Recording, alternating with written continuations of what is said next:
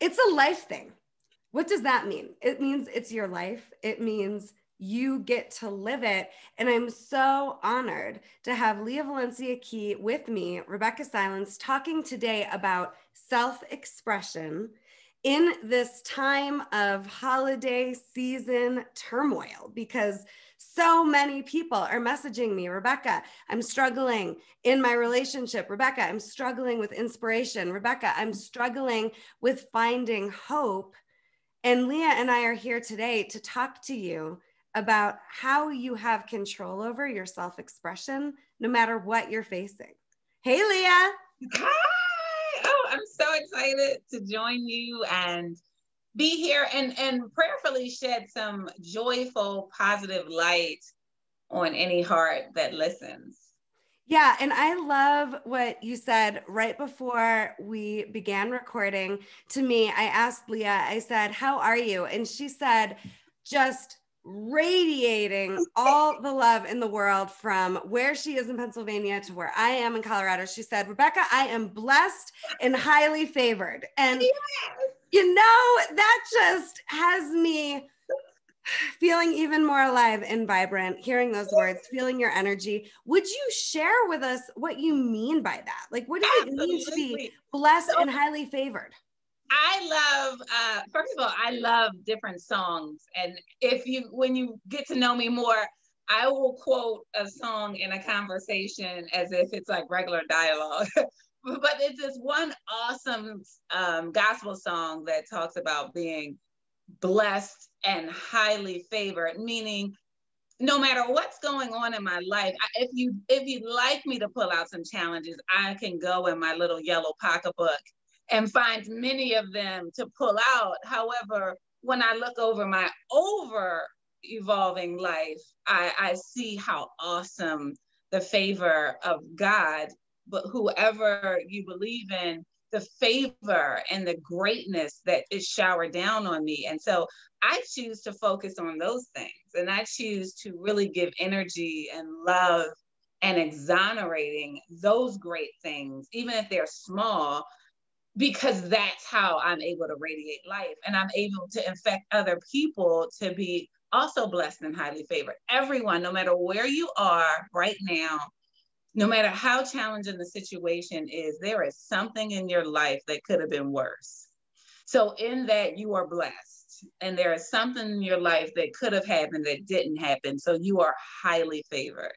And so I pray that we receive a mindset. It's a mindset thing. It's a life thing, but it's also a mindset thing. And so I'm encouraging all people, let's try to shift our mindset to the glory and not to the gloom.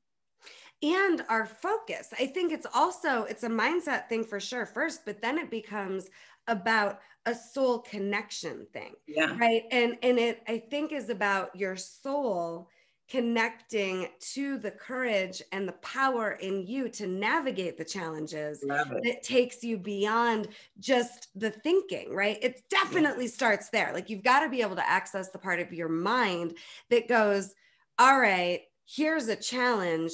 If I'm still here, I must be equipped to lead it. Absolutely. If you let your challenges lead you, you're really going to feel powerless and hopeless fast. But if you see those challenges as more access to your soul, more access to your life force, and more access for your ability to take in the blessings of your life, now there's something to look forward to. What are your thoughts about that, Lia? Love it. I love where focus goes, energy flows. Someone said that. Is that Tony Robbins? That's someone, I think that's Tony Robbins. Where focus goes, energy flows. And that's really powerful. That's exactly what you're saying. So, well, mindset is this overall concept, but what you're focusing on is where all of that power is going to go to. So if we're focusing on the challenge, which is so real, I never want to live in a fake world where I'm not acknowledging the sorrow and the challenges and all of the hard things that are happening now. But what do we, like you said, in that, what part of that do we focus on? And like you're saying, focus on the part that you can control. So when you do focus on that part, then you gain power, you gain favor, you gain blessings, you gain another moment to move on. And another beautiful thing is watching beautiful, inspiring things like this, Rebecca, or being around energetic, positive, inspiring people also helps you uplift yourself out of wherever you are. I make a point to have my connection and my circle full of people that see the blessings. And so when I can't see the blessings, they see them for me, you know? I think that's so important. And you're part of that for me. I'm so glad you're bringing this up. And I love what you said about never wanting to live in a fake world where you're not acknowledging the sorrow. Mm-hmm. You can't have the highest joys and highest vibrations without allowing ourselves to be real when we are experiencing the lowest challenges and the lowest vibrations. And then the support that you create is the key to keeping your ability to focus, to keeping your ability to lead inspired into the next moment, the next season, the next chapter of your life. So who is your circle? Everybody should be thinking about that. Yes. Oh, number one, who is your circle? And if you have a bad circle, it's better to be alone. If you look around, take an inventory, take a circle inventory. When we say circle, like who do you call? Who do you talk to? Who do you let pour into your ears and your heart and your spirit? And then take inventory of their conversations. Take inventory what they say to you. Take inventory of how they act and behave. And then when you say, ooh, that's a little gloomy, every other word, or ooh, that's that's helping me be a better, brighter person, then if you cannot find anyone, you're better off being alone. I love being alone. She's a loner. Everyone thinks I'm an extrovert. I'm truly an extrovert, introvert. I love being by myself because I can get to myself. And when I'm with myself, I can talk myself into joy. I can talk myself into greatness. I can empower myself to get out of the struggles and mental struggles that I'm in. And other beautiful things when you don't have someone physically there that you can call, beautiful videos and shows like this can be your circle. I know that's what I love about the digital world. Like, you don't have to be stuck with the people that you were raised around or that are in your life now. You can now literally choose to be connected to whatever energy you want to be because you can tap into these positive conversations like ours, and I'd be grateful to be in your circle, whoever you are. Lia, I love what you're saying. And I think knowing that we do have access, even if it's just a digital connection, is a way to make it safer when you are alone, to not fall into the depths of despair, which is easy to do, especially when there's fear.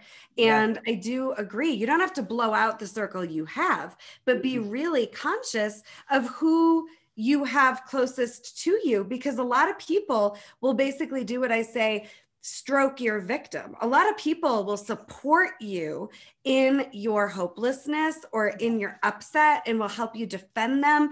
And that's awesome for 5 seconds. You are worthy of a circle that goes, hold on, what about your greatness? Hold on, what about your future? Hold on, what about your ability to heal this and lead this, right? And those are the people that I choose. Lia is one of them for me. And I, along with Lia, am honored to be a part of your life if you're here watching, encouraging you to express your greatness in the most difficult times. And you've got that ability. Yeah. And it's so good. It's like, it shows you that it's possible. It's like when you decide to be blessed and highly favored, to me, that's a choice, right? Because we can all not see all your blessings that you have. But when you decide to, it becomes a snowball effect. Like, you just get to keep going with it. And then when life hits you and smacks you down, you take your moment to cry, give yourself your or what, sometimes I say, all right, Lia, you got this really is bad, and I'm really feeling the pain here, my humanness, but you have 72 hours to Right. be and giving myself a time limit on it because I want to be there because that's real. And then I time limit it out. Okay, 72 hours up. What are we going to do, Lia? Turn Love on a video, watch something good, call someone that you know is going to pour into your spirit. When friends call me, and if they call and they give me something challenging, I want to be that ear. I want to hear the challenges because that's healthy. We need a sounding board to pour these things out, right? Because when it stays in, it's dangerous. So we do need the sounding board, but I'm going to be the friend that hears the challenge and I'll hear it all the way through. And then I'm going to find the blessings in it for you. I'm going to find the favor in it for you. I'm going to find, because you can't see it and you shouldn't see it because you're in the trenches and that's not your job to see it. It's these beautiful hearts that you connect to that are supposed to see when you can't see, guide you in the dark and be the light for you. And so I pray that everyone finds someone in their life that can be the light when you are in the dark, because we all need it. And if you don't have one, we're here for you. Absolutely. And it's, I believe, in the face of the challenges that feel the darkest or the most impossible that your highest growth is occurring. And the highest opportunity for more of your soul's self-expression is available to you in those challenging times. And I really believe that there is never a challenge that's stronger than you. And there's never a challenge that doesn't have a beautiful growth opportunity on the other side of it. And that doesn't mean it's easy, but I do believe it's worth it. That's so true. Oh, I like that. Like, in the challenge, that's where you get to find. That's where you get your answers, right? That's where you get your growth. And that's where the reinvention. That's where you get to reinvent. Oh, it's beautiful. So we celebrate the challenges. So now let's start to reinvent. Let's start to, we get to choose 2021's coming up. And when people ask me about 2020, I'm like, great. I mean, I know that there have been so many challenging things in 2020 that I pray over every day, but I choose to not count it all negative. I choose to find, where can we learn? Like, what can we do different in 2021? And now we get to choose it. So let's do it. Yeah, we do. And both Lia and I have different opportunities to support you in your self-expression, in your ability to connect to inspiration and your next season that we want to talk to you about. But really quick, before we do that, I just want everyone to consider that 2020 has been, at least for me, the ultimate reality check. And none of us at this point need to be doing anything we don't want to do. None of us at this point need to be caving on our souls or our greatness or our possibility. And we all got to see this year what about the way we had been living has been working, and what about the way we have been living is no longer serving our greatness and our highest growth. So we all get to take inventory, and we are all powerful enough to reinvent as we head into a new season and into a new year. And Lia has a way that she does that she wants to share with you. And then I've got some opportunities for you as well. So let's take this conversation to the next level beyond just inspiration. What can we do? So Lia, what do you have to share around how you self-express and what you want for our viewers and listeners? And so that's beautiful, because self-expression is external. And when we think about who you connect with, that's why I created my jewelry line, Valencia Key, is to be that connection, be that wearable, visible, reminding symbols that when you don't have anyone around you, when you can't call a friend, when the video is not in the area for you, you can wear your Valencia Key necklace, seeing those 3 connected circles, reminding you that life is continuous. There's ups, there's downs, there's peaks, there's valleys, but if you keep shining and keep persevering, that you will get through. And so they're visible, wearable symbols that tell you that it's possible. If you're able to wear these, I've come from the most humblest beginnings. If you haven't heard my story, I grew up in the most impoverished area and in the most roughest environments, homeless for several years when I was young. And so for me to be able to sit here today and radiate light and say I'm blessed and highly favored and see that all things are possible, that's what you wearing this symbol is a testimony, because it's not just about my life, it's about your life, that if I can do it, you can do it too. And I pray that you wear my jewelry as a click on that, let's do it, a click on that I choose joy. I put your bracelet on and say, I'm going to find peace. I put on my bracelet and say, there is joy in the midst of this sorrow. And if I can't see it now, my pieces can remind me to find it. Lia, would you share a little bit about your grandmother's story? I've been blessed to hear this, and I think it's really beautiful and important, and sometimes when we can't create an inspired vision for our lives, for ourselves, we look for a modeling of possibility, someone else showing the way. And your grandmother's story, I wish you would share a little bit of it, because I think it's super important and drives what you're saying about access to jewelry as a click on to your power.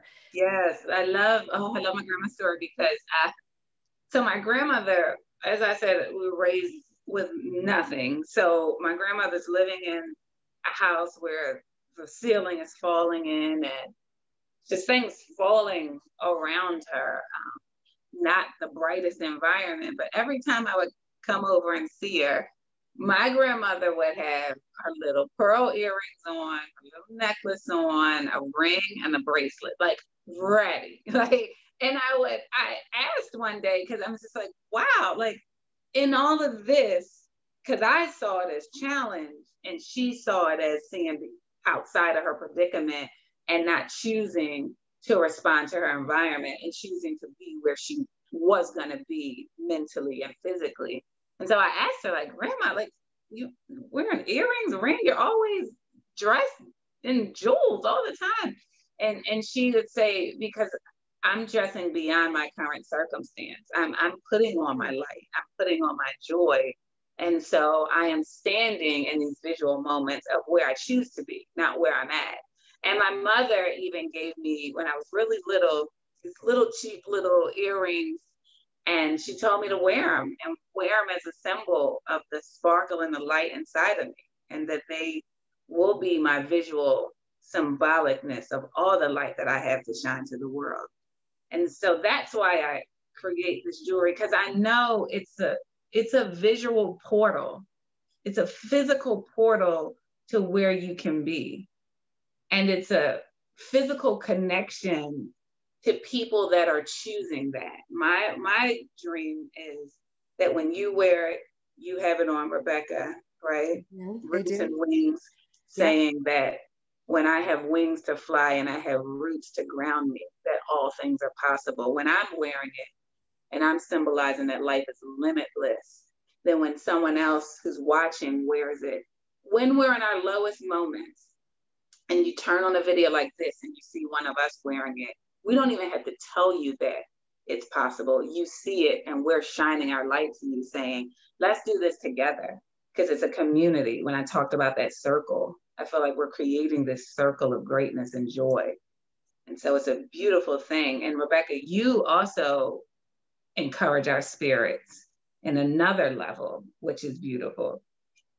Thank you, Lia. Yeah, I mean, the jewelry for me is a way to connect to the power in me and to remember that I've always got the ability to put on a great pair of earrings. Earrings are always my favorite.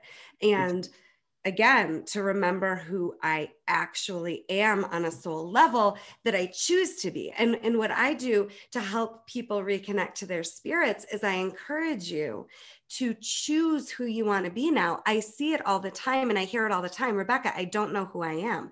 And the hundreds and hundreds of clients I've worked with one-on-one, the hundreds of thousands that I have worked with over the years, in my audiences, the one thing I hear over and over again when I ask the question, what do you want, is I don't know. Wow. And I think that there's this myth that you're supposed to find yourself. And I don't know how you're going to do that. I know that who you've been is the best you had, and that right here, right now, you can begin to choose who you're going to be next. Lia's jewelry is a catalyst for that. And then what I offer, and I'm so proud of this, now are a couple of different ways that you can just take a deep dive into your own self-exploration around who you want to be now with my online courses. I have a 5-day, $27 challenge that will absolutely change your life. And I have a 5-week course that is deeper and will absolutely have you shedding layers that maybe you never believed you could shed, or addressing layers that you've been too afraid to face. And with the support of these courses at your pace in your own home, you can begin to discover and choose the life you want now and who you're going to need to be to create it. You won't just find yourself. Choose this holiday season. What I love about your courses and what you do and how you help me is it's that connection, that guidance to, like you said. So when I do decide to choose, then how do I shed these layers, these life layers that have been covering me and holding me down, or holding me back, if you will. And you got to shed some layers. And so your courses are beautiful to help shed those layers so that you can rebirth into who you know you were meant to be. And then that next person will change too. I think life is ever changing. And so when you have these skills and tools, you learn how to shed these layers as you become the new you that you are destined to be. It's beautiful. I love what you're saying. And I do agree. We are ever evolving. It's not permanent, this next version of you, but it is your right to experience this next version of you as you keep growing. And my courses came out of my experience being pregnant, getting diagnosed with cancer, and not just surviving, but really choosing to live. I have created a 5-step healing roadmap that works every single time I use it, that when you access it, you can create your own healing roadmap. And we need a healing roadmap to get us beyond just the conceptual understanding of what's possible, living into what we've dreamed is possible. So I hope for you that today's video and our conversation gives you more access to possibility about self-expression. And then you've got access to Lia and her jewelry. We'll put her links in our description. You've got access to me one-on-one, or through my courses, or through my radio shows, to keep listening and connecting to you and the you that you want to be. And I really believe that when we are being who we want to be, we don't suffer. No, and you're not alone.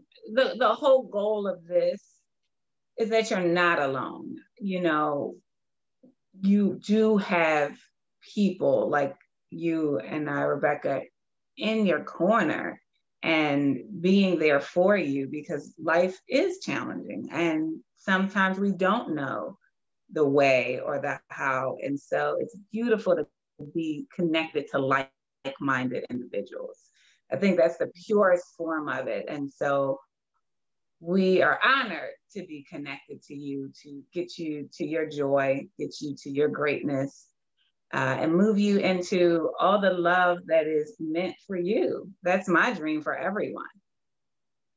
And I hope everyone watching looks in the mirror at some point today and says out loud, I am blessed and highly favored. Because what if you are? Yes. You are. You are. And so let's just say it, because when we say it, then it happens. and you start to walk in it and you start to experience it and actually get to see it. Once you say it out your mouth, you get to visualize where it is. And then you can connect with these other beautiful hearts that are also blessed and highly favored. And it's just this ripple effect of greatness. I love it. Your life is amazing. Thank you so much for watching. And It's a Life thing. We'll see you again soon. Thank you. I love it.